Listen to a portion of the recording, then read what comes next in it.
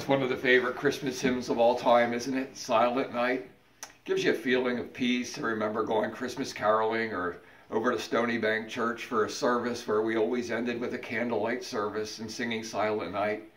On this old Lester piano that was given to my family during the Depression when people didn't have any money and the workers there were given a piano instead of getting paid. How's that for some history in Christmas? On the piano are some little angels spelling out Noel. My mom always had those on her mantle. And now that she's been gone these last 3 Christmases, we do that as a reminder for her. It's really bittersweet, isn't it? That there's so many good feelings and good memories, and yet we miss some of our loved ones. It's very hard for people this year, especially during the virus. I saw a meme yesterday that said that we are kind of obsessed with what we're getting for Christmas that we forget to be thankful for what we don't have. I think there's a message there. One of the traditions in our family is that we do watch White Christmas every year with Danny Kaye and Bing Crosby.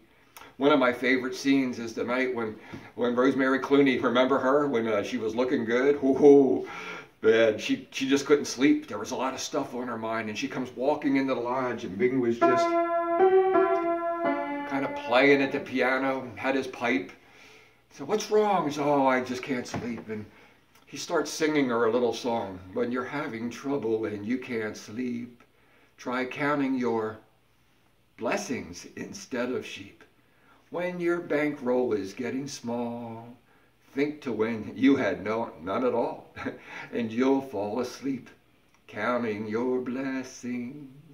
So rather than think about what we're getting for Christmas this year, take time and thank God for what you have, and especially enjoy those relationships, friends, family, loved ones, because you're really not sure how long you'll have them. If you do that, you'll have a Merry Christmas.